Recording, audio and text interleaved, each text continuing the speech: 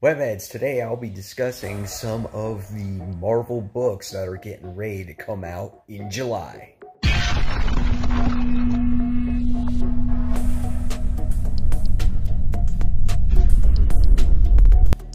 Hey, all my webheads out there, welcome back to Comic Book Corner 2.0, and fans, I am your host, Mike Spider Slayer, always helping you make decisions on what comic books to buy. And today, guys, I'm going to be discussing with you some of the Marvel comic books that are getting ready to come out in July. That's right, the solicitations were dropped, and I think there's some exciting books worth mentioning here, and we're going to share them with you. Now, you're probably wondering, yeah, Mike Spider Slayer, why are you doing this from your bed? Well, I did have a medical procedure done yesterday, which was Friday, and I figured, you know what, the show must go on. So I'm going to share with you some of these books I'm looking forward to. Hopefully you guys will enjoy this. Now, if you like this video, please give it a thumbs up, subscribe to the channel.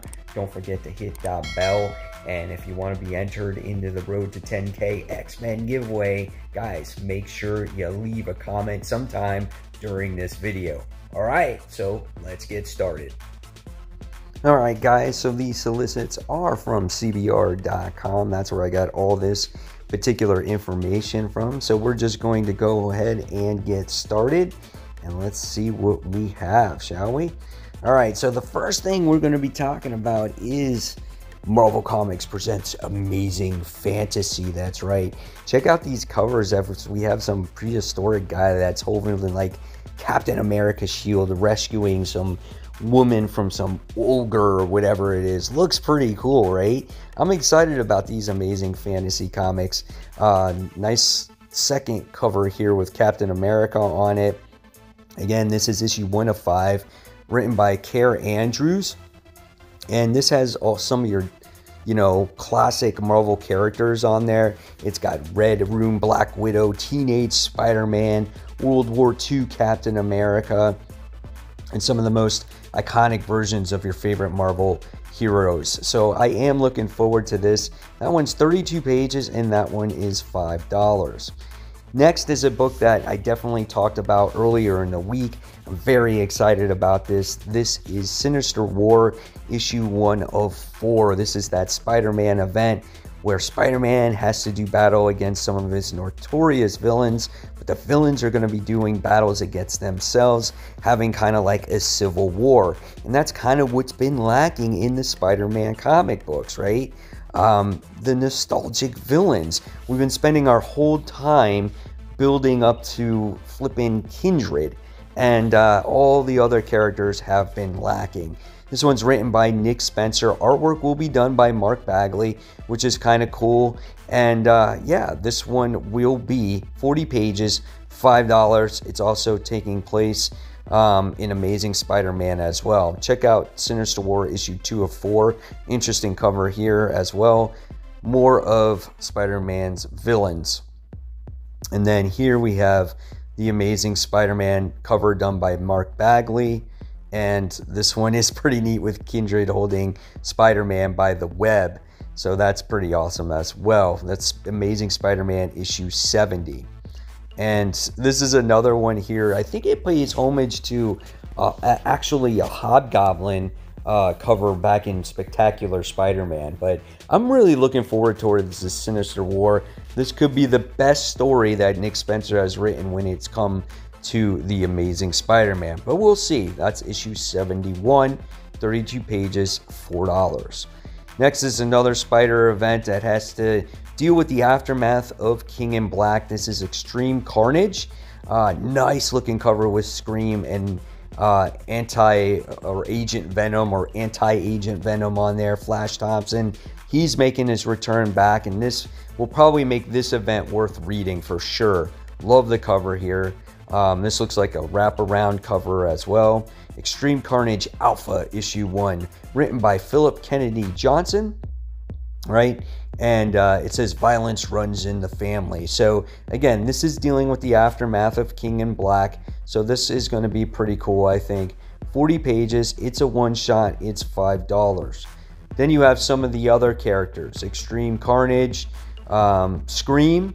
So you have this issue, which cover again looks phenomenal. And this one is 32 pages, $4. And then you have, is that Page or Phage? Is that how you say the name? Another beautiful looking cover as well. And here's like another one with some weird graph behind him, but it looks neat. He looks like some kind of, I don't know, dinosaur symbiote. So I think this is a new symbiote, right? If I'm not mistaken. So yeah, that's pretty cool. And I think we got to see that in the most recent King in Black tie-in when it comes to Cloak and Dagger, right? If I wasn't mistaken there. Is that the new one? I don't know. I'm not 100% sure. Or was that Toxin? So Steve Orlando writes this one. This is another one-shot, 32 pages, $4.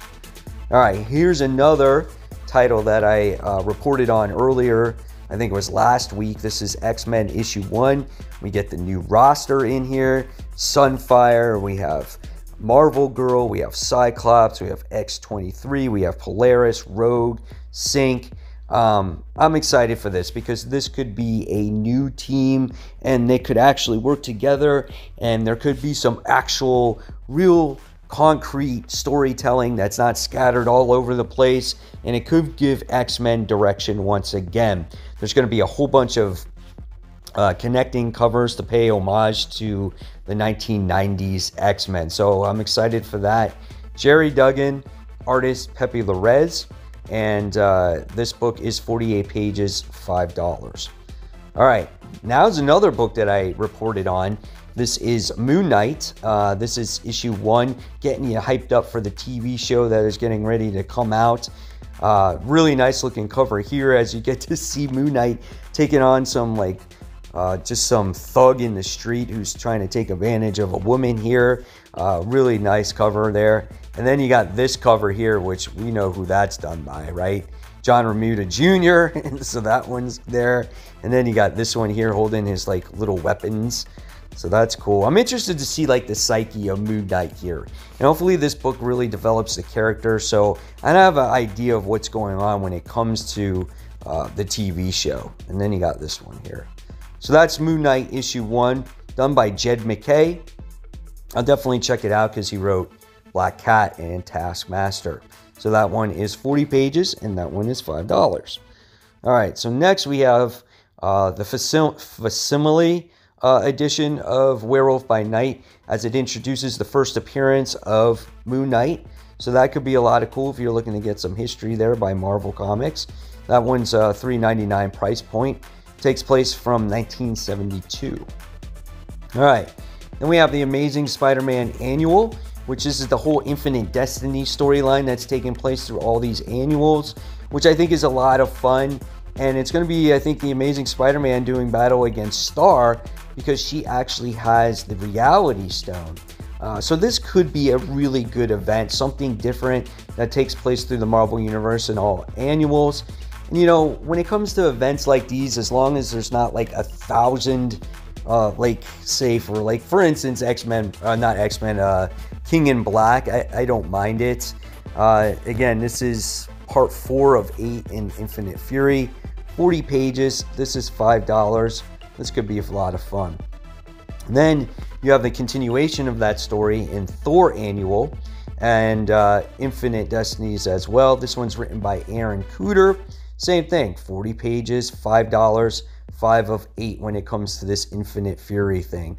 Pretty nice looking cover there as you get to see Thor doing battle there. So I guess they're fighting for the stones, right? Then you have Symbiote Spider-Man Crossroads. Now, I've been a fan of Peter David of what he's been doing lately. He's been writing the Symbiote Spider-Man. He's going to be writing X-Men Legends. He's writing Maestro War and Pax. And all those series are pretty good. Now, the last series, when it comes to Symbiote Spider-Man, wasn't all that great because it was forced to do a King in Black story. So his hands were kind of tied there, right? So this one could be interesting. Got Black Cat in there once again. This is issue 1 of 5, and it's going to be Symbiote Spider-Man doing battle against the Hulk, which I want to see that story happen, right? It takes place right before his Incredible Hulk series. That's what's stated in the description. 40 pages, $5. So next we have the United States of Captain America, celebrating 80 years of Captain America. I don't know if I'll be checking this one out, but it's kind of cool. Not sure who this female Captain America is, but this is issue 2 of 5, written by Christopher Cantwell. And it says, Steve Rogers and Sam Wilson are hot on the trail of the Shield thief, but their adversary remains one step ahead, and he has friends in low places. Some of Captain America's oldest enemies are behind the scheme, but can Sam and Steve figure out who these enemies are and what they want in time to stop them? So I don't know. We'll see what happens here. 40 pages, $5. I'm still on the fence about that one. Now, if you've read Immortal Hulk and you followed the Gamma Flight throughout this whole entire time, you might want to check out this particular book. So this is Gamma Flight issue 2 of 5, written by Al Ewing, who also wrote Immortal Hulk as well. And it says, who is after the Gamma Flight? You've been calling for them since Immortal Hulk's early days. Well, true believer, we're here to deliver. Come to Gamma Flight for all the radioactive wonder you have been missing and the characters you love to hate. 32 pages, $4. So you guys are going to be on board with Gamma Flight? Let me know in the comments below. Next, we have the continuation of Alien. Check out this cover. It's like up in your face. Really looking cool. I think it's an In-Huck Lee variant or In-Huck Lee cover.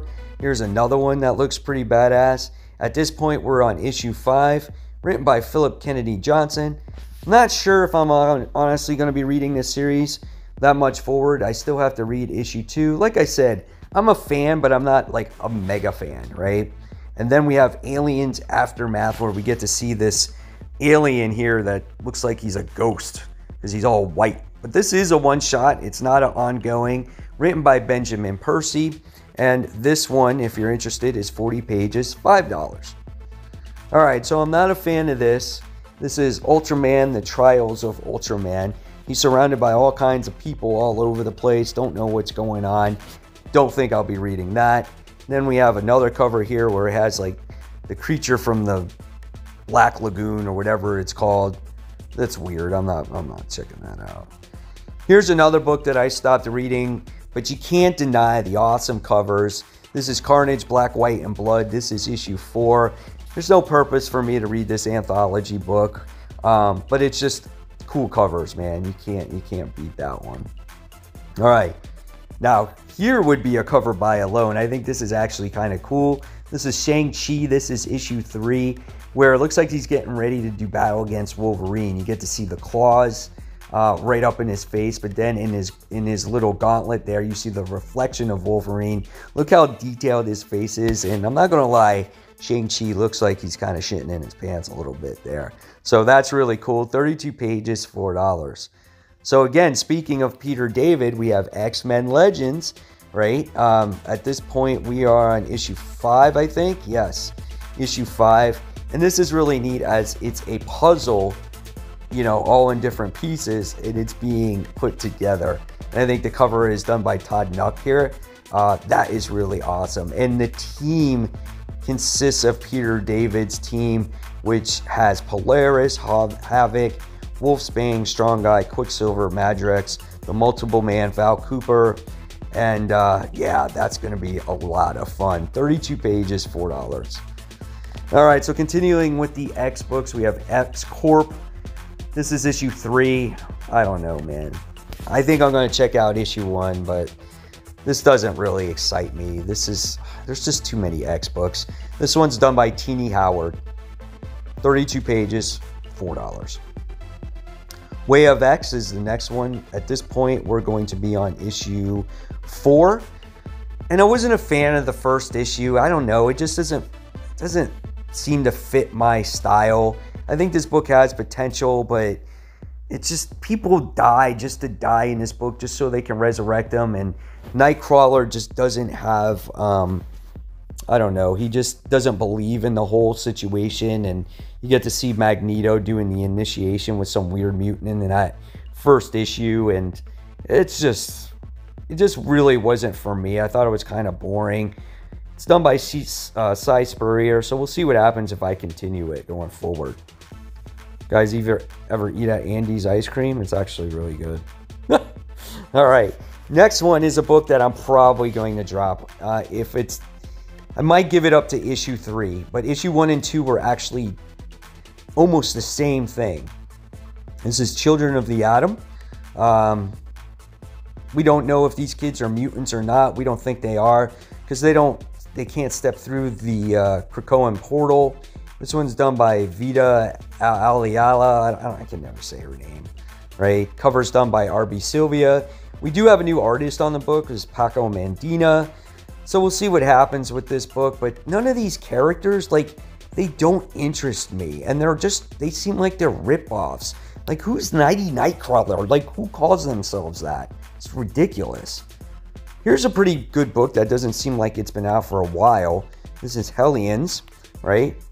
So we have that one. And then we have this other cover here, which is absolutely gorgeous. They did like a row cover of this recently, but this is Hellions issue 13, and it has all the different like versions of Psylocke on here. And that is a great cover. You can really look at that cover for quite a while. This one's written by Zeb Wells.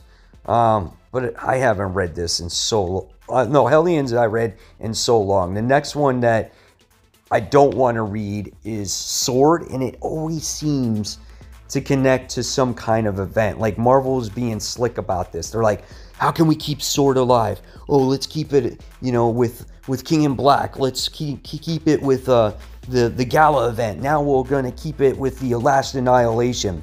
This is issue 7, written by Al Ewing. Valero Schitty does the artwork on here. I'm not a fan of this book. I'm not a fan of the characters in it, so I don't know. We'll see. Wolverine, issue 14, another X title that's been hot and cold for me. We'll see what this book has to offer. Benjamin Percy is the writer, who's a great writer, but one time you're dealing with Maverick, the other time you're dealing with freaking vampires, and then it's got to tie into an event. It never gains any momentum when it comes to it, so that's how it suffers there. 32 pages, $4. X-Force is a pretty solid book. The artwork has kind of gone downhill a little bit for me, but I like how Quentin Quire has grown as a character in this series, and he's not like some little snotty brat-nosed kid. Another book written by Benjamin Percy as well. I say check that one out. New Mutants, no interest in that book. We're on issue 20 at this point. Marauders is another one that's been hot and cold. Love Emma Frost on there, I could say that, right? This one has to deal with the aftermath of the gala as well.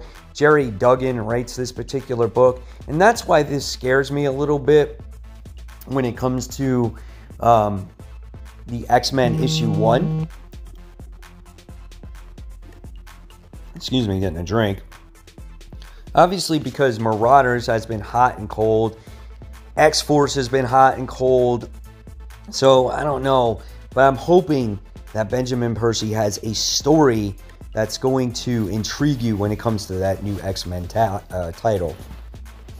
Next, we have Excalibur, which is another book I don't read. So, we're going to pass on that one. Spider-Woman is a good book, and it looks like she's going against battle here against Lady Bullseye, which I think could be a lot of fun. She's back at home. She's interacting with her family. She's got friends at home like Captain Marvel, which could be a lot of fun as well. Carla Pacheco is the actual, excuse me, writer of this one, and it always has a ton of action, so I definitely recommend this book. All right. Here is like the cover of the day for me, man. Black Cat. Look at that. She's holding the Infinity Gauntlet. Out of anybody here, would you ever think that she would possess that power? Why does she have that power? I'm so curious. And then we have this Peach Momoko variant, right?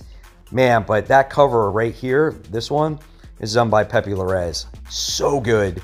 So awesome. Oh, God, I can't wait to read that book. It's going to be great. So And that one is 32 pages, $4. Miles Morales Spider-Man. So Solomon Ahmed does the series for this one, and this is the Clone Saga Cataclysmic Conclusion. So how does this whole thing affect Miles Morales? What are the ramifications of it? How does it progress the character going forward? If it does at all, I guess it's still yet to be determined. Are you guys going to be reading this Clone Saga book? This one is 32 pages, $4. All right. Next is Spider-Man Spider Shadow. This is issue 4 of 5. First issue was phenomenal. Seeing Peter go down that dark rabbit hole was quite interesting. Can't wait to see how he goes deeper and becoming more evil with the Venom symbiote. I think that's going to be great. 32 pages, $4. Check out this cover with Nonstop Spider-Man. The dude's falling from a plane. Like, where's he going to land, right? That's kind of cool. The second issue was better than the first issue. At this point, we're on issue 5. Joe Kelly is the writer. Chris Bachalo is the artist here. And it says, okay, so we haven't been 100% honest with you. No, we still won't be stopping.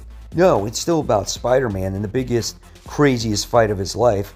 It's just, there's something we've been teasing you along with that is really a trick on both, and you and Spider-Man. That? Well, you're just going to have to read the issue. 32 pages, $4. All right. Next is Avengers issue 46. I talked about this one earlier last week, I think, and it comes to World War She-Hulk. This leads up into issue 50, and then there's something else that's going forward that's launching Avengers into 2022 that's supposed to be the event of the year when it comes to Avengers. I don't know, man. I think Jason Aaron is the wrong writer for Avengers. We need a new Avengers writer. We'll see what happens with that. 40 pages, $5. Next is Captain Marvel. This is issue 30. Excuse me. Nice looking cover as we get to see Carol here in all different versions of herself. Pretty interesting. She's got new powers. I don't know what's going on with her going forward, but we'll see. And I think Kelly Thompson, the one thing she's done is she's giving Captain Marvel a lot of different types of status quos, power upgrades, all kinds of different things. She's been dating Stephen Strange now, so I don't know. We'll see where she's up to at this point. All right. Next, we have Iron Man. This is issue 10. Really nice looking cover here by Alex Ross. And Tony Stark's been thrust in some other world. We don't even know where he's at. He wasn't even in the last issue. It was basically focused with Patsy Walker in the book, which I thought was kind of cool, with the other sidekicks trying to stop Korvac. Iron Man has been good. A lot of people have wrote it off after like the first and second issue, but it has definitely gotten better, and I've really enjoyed it. So that's 32 pages, $4. Fantastic Four. This is issue 34, written by Dan Slott. I've recently jumped on this book once again. You know, Dan Slott, not my favorite writer, but I do find this book entertaining, and the artwork is pretty good, and Doctor Doom is getting married to that V character. Like, that's just weird to me. Like, there's been no build up to that, and all of a sudden he's just getting married. I don't know, something doesn't seem right to me with that one, but we'll see what happens with that. Here's a very underrated book. This is Black Widow. This is issue 9. Kelly Thompson writes it, and the first story arc was amazing, with Black Widow basically not knowing who she was. Her mind got swiped. An arcade was under the whole thing. She had some fake family, and then they wind up getting destroyed. She remembers who she is, and now basically we're getting ready to start a new story arc at this point. So I don't really know what's going on by the time we get to issue 9, but the artwork has been absolutely outstanding. I definitely say pick up Black Widow. You're not going to be disappointed. Best Kelly Thompson book. Well, here's a book I'm definitely skipping, The Eternals. For me, this book is just absolutely boring. Even Thanos can't get me into this book, and this cover's just weird. I don't like these headshot covers. Just off for me, right? All right. Here is the best Avengers book there is right now. This is Avengers. This is Mech Strike. We're at the conclusion of this series. Kang the Conqueror behind everything when it comes to this. Jed MacKay is the writer of this book. And they're in these big, gigantic mechs trying to stop Kang the Conqueror. It's been a lot of fun. The characters are in character in here. Great book. Not overpriced. 32 pages, $4. Here's another book I'm not reading. No interest in it. The Black Knight, Curse of the Ebony Blade. Pretty nice looking cover, though. I can give it that. Here's a book that you might be interested in if you're into cosmic events. This is The Last Annihilation, Guardians of the Galaxy. Who will annihilate them all? And you can see all our characters here on the cover as well. I think they could bring back Darkhawk through this event. I'm excited. And did you guys actually read that book? I thought that one was actually cool. This takes place in Guardians of the Galaxy issue 16. Al Ewing is the writer. This book's not overly priced either. 32 pages. $4. Most of these books are $4, so Marvel is holding that line. The next one we're going to be talking about is Beta Ray Bill. This is issue 5 of 5. The first issue of this that I read was awesome. Beta Ray Bill just very frustrated that he doesn't get any of the credit because he always plays second fiddle to Thor. His hammer got broken, so he's looking to go to Odin to find a new weapon. Now, based off of this cover, is this sword his new weapon? I don't know. We'll see. But this is an interesting book by Daniel Warren Johnson, who also did the Wonder Woman Black Label series and also did Murder Falcon. So you might want to check that one out. Here's a little kid's book, Thor and Loki Double Trouble.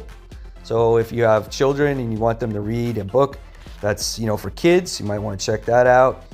But then you got the main book here. We have Thor. Right? Check out these covers, man. They look great. Thor issue 15, written by Donny Cates. The whole Donald Blake situation just got resolved. Man, that's so good, right? And we'll see what happens there. And here it says, the wounds of Donald Blake have not yet healed, and the new hell is at foot. Within the inhabitants back in Asgard, and Odin's presence returned after being away so long, an air of tension now sits upon the throne. Father and son, all father and all father, Odin and Thor. Is this relationship forever doomed? And what does it mean for the 10 realms? Join Donny Cates and guest artist Michael Bendini, who wrote King in Black, or was in King in Black, and Spider-Man for the start of Midgard-shaking new arc revelations. There seriously has not been a Thor book that I have not liked from Donny Cates, and I can't wait for this new story arc. And then we have America Chavez, which actually, from what I heard, has been a really good issue. Series. I did read the first issue. It wasn't bad, but it's just something that I don't need to read right now. This is issue 4 of 5. But I want to know in the comments below who is going to be reading Reptile. This is the next generation superhero or next-gen Spider-Man-like character. If this book sells, you never know. They could make an ongoing. I remember this character. He was like in Avengers Academy or something like that. I might check out the first issue just to see what it's about. Terry Blass is the writer, and Nid Balam is the artist here. So, I don't know. We'll see. The Mighty Valkyries is the next book we'll be talking about. Now, I bought the first issue. I've not read the first issue, but the artwork inside this book is phenomenal. I mean, just the artwork alone is worth the buy when it comes to that particular book. Look at Hela in this cover. I definitely say check this out just for the artwork, and you might like the story. So Jason Aaron writes this particular book, and he should just stay on Thor. Don't write Avengers, right? And then here's another book that I don't read, but my friends from Comic Book Weekly do.